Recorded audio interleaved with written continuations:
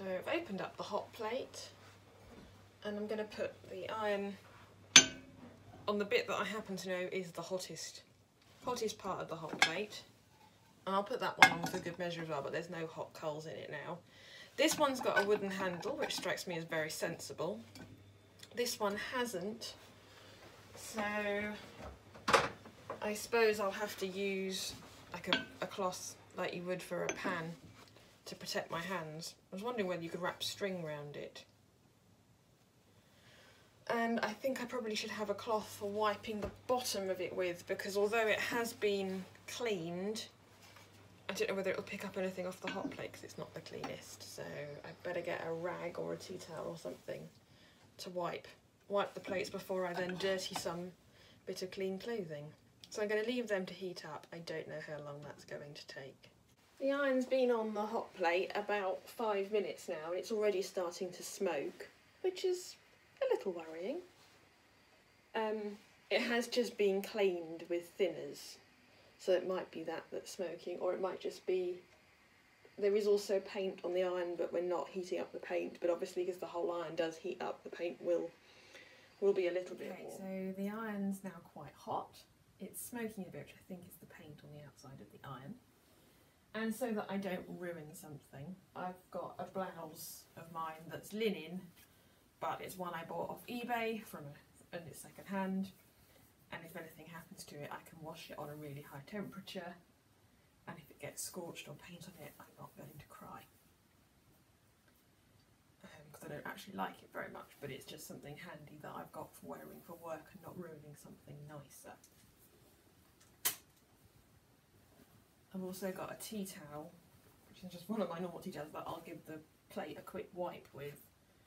And I must remember to use this because the handle is now too hot to touch. I've also got a little stand for the iron there.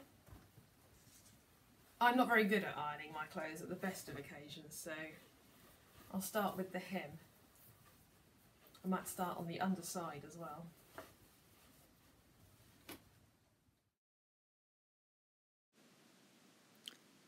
Hello, so I have speeded up the footage of me ironing this shirt because I took quite some time over it and I chatted fairly inanely through it.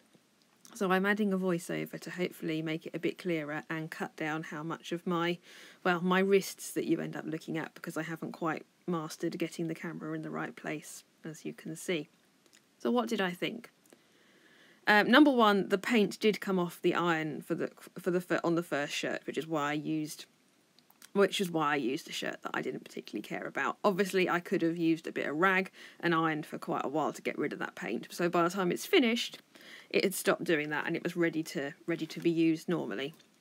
Other observations: because the shirt's linen, I think it would have been really helpful if I had ironed it a little bit damp. This is where we have the advantage of modern steam irons. The steam adds moisture to the fabric, which makes the fabric more soft and manipulable and easier to iron.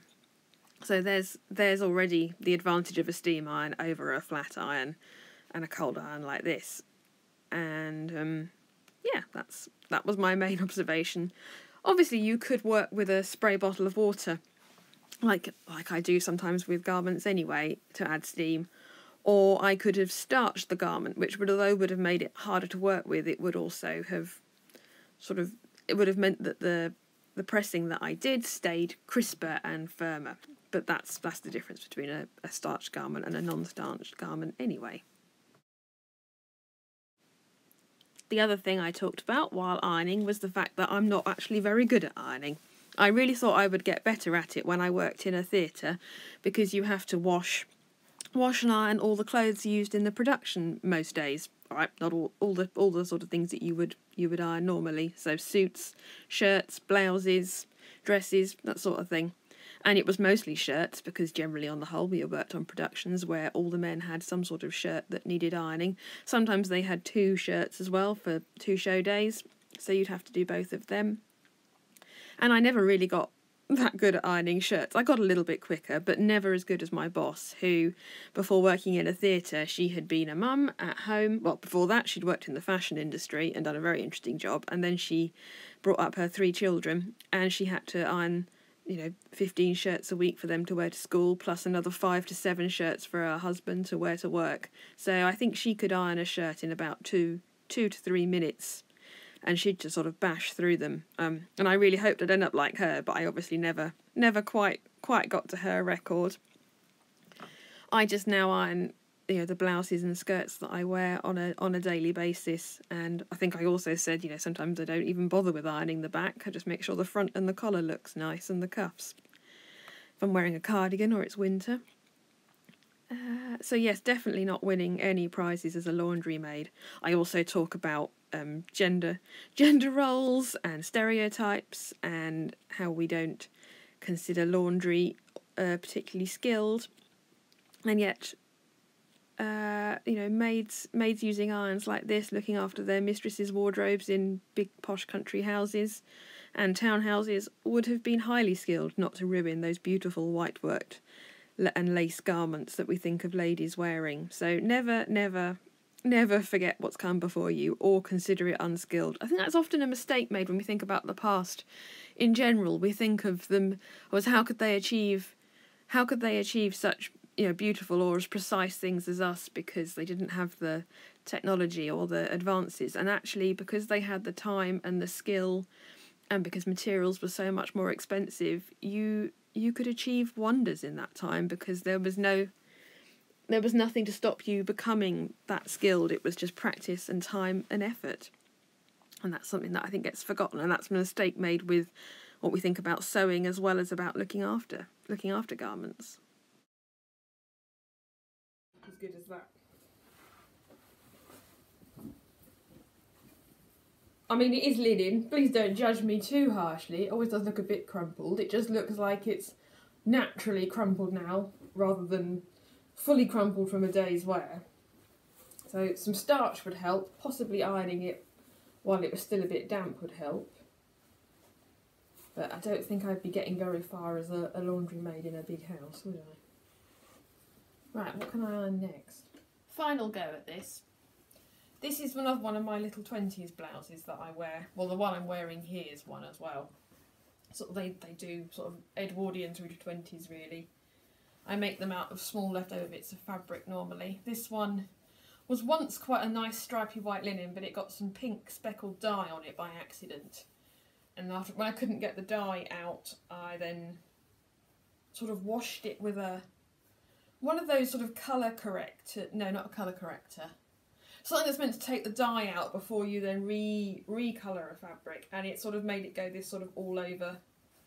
It used to be quite orange, now it's sort of cream, and I've noticed that it started to tear under the arms, which is where these blouses go, because they're sort of raglan all in one style. So it's got a bit of zigzagging under this arm to repair it where it's torn. And I've noticed, because it's quite a sort of textured weave, that some of the weave's starting to pull through. So if it gets ruined, it's not the end of the world. And now that I have my enforced time at home, I can definitely make some more of these blouses, and I like them in linen, so I've got lots of bits of fabric to use up to make them. So let's give this one a go. I'll start at the hem, as with the others. The thing is, I normally put them over the ironing board, and I've got the other camera here, so that's sort of impeding that, so I'll have to sort of iron it flat.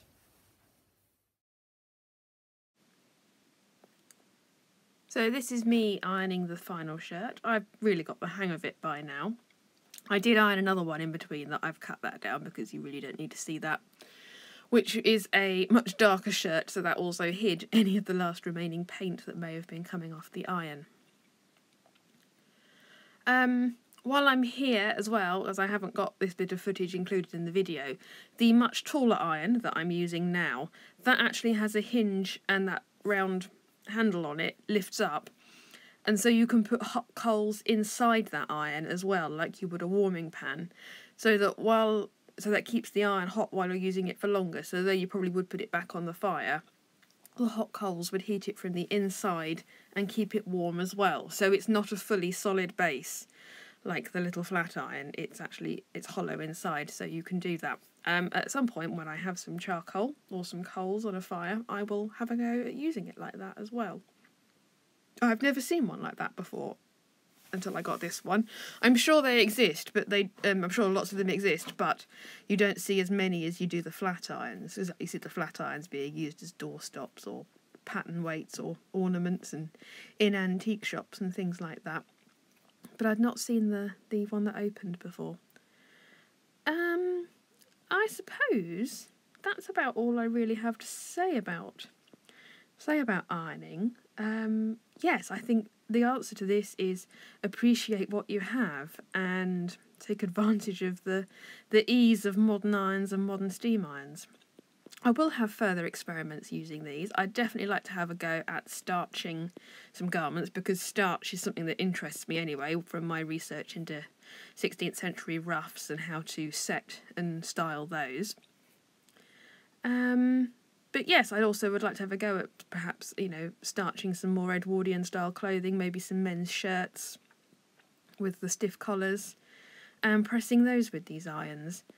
But I don't think I'll be adding to my slightly old-timey, old-fashioned lifestyle by using these irons regularly, unless we really do have a power outage, and that's all I've got.